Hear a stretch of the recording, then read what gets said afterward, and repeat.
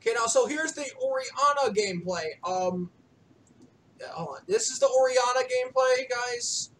I'm putting it into a separate video with the Zed, and I cut myself off when I was recording the Zed replay thing. It says the last time what the line I was gonna say was this video. The last, or now it would be the last video, proves that I'm not a liar. That I got the double penta, and I know it's custom mods, but it proves I got the double penta. Y'all can't say I'm a liar now. But this is the Ori build.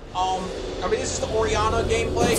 I'm gonna leave the Orianna build in the description because I built her slightly AP tanky.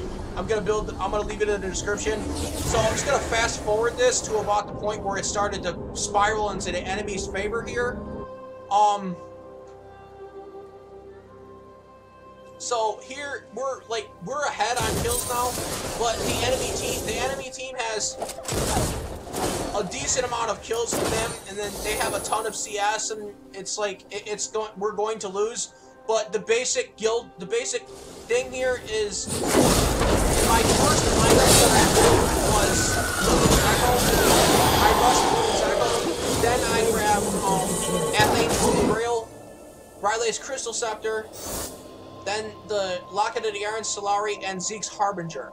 Now, I do play Orianna mid a lot, and I still use this build no matter what. You can, however, sub out the Zeke's Harbinger for Knight's Vow, but I mean, even as support Orianna, you're not going to get much benefit from the Knight's Vow, so your better option is just go Zeke's Harbinger. And then that's basically my build for Ori. It's Ludens Echo, Athene until we get rylail's Crystal Scepter, Locket of the Iron Solari, and Zeke's Harbinger. That's it. That's the Ori build. I did not actually too great this game. About the most notable play that I had this whole game was probably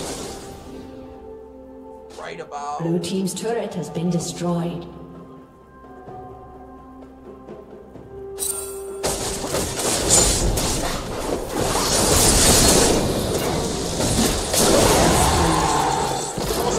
Play I had was probably like right here. I'm gonna show you guys this play real quick. This is about one of the most notable plays I had here, like noteworthy plays. This was it right here. This double, or no, that's where I die. Actually, I'm gonna let you guys watch this because it proves that this build is not built for 1v1. See, this build is not built for 1v1. This is built for team fighting.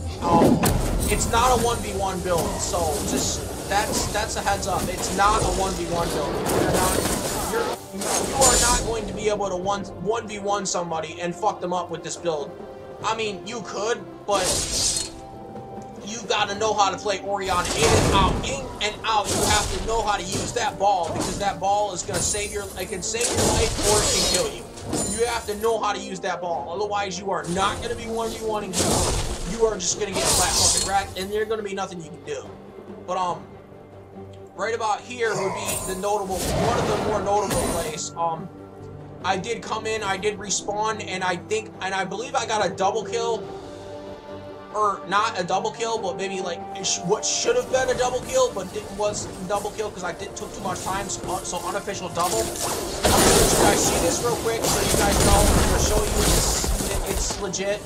This build is legit for team fighting. Your focus with this build is to deal as much disruption as you possibly can. That's the focus of this build. This focus of my Orianna build is to support your team and get out as much disruption on the battlefield as you can. Even if you are the mid laner, this build is still designed to get the most disruption that you possibly can. I believe he's gonna live here. I'm 100% sure he's gonna live. Yeah, he's gonna live here just because he's tanky. I can't kill him because he's tanky. I did, however, try. Just because he was tanky, that did not stop me from killing him, and I did get pretty fucking close. I did get pretty fucking close to killing him here. I think he had like 1 health or something. I got pretty fucking close. But then I was like, no, fuck you. I'm not chasing you through the Nexus. That's not going to happen. I was like, nope, I don't have the mana to chase you through the Nexus. So I'm not going to. But that proves right there, that's one of the more notable plays. That proves that my Orianna build does work, but it's not built for 1v1s. It's basically just protect your team, and it's team fight building. That's what that is. It's team fights. That's what that is. That's that. I mean, it's proofs that my builds, and I'm going to leave the build in the description for the Orianna. I'm going to leave the Orianna build in the description for this, so you guys can look it up and try it for yourselves if you like.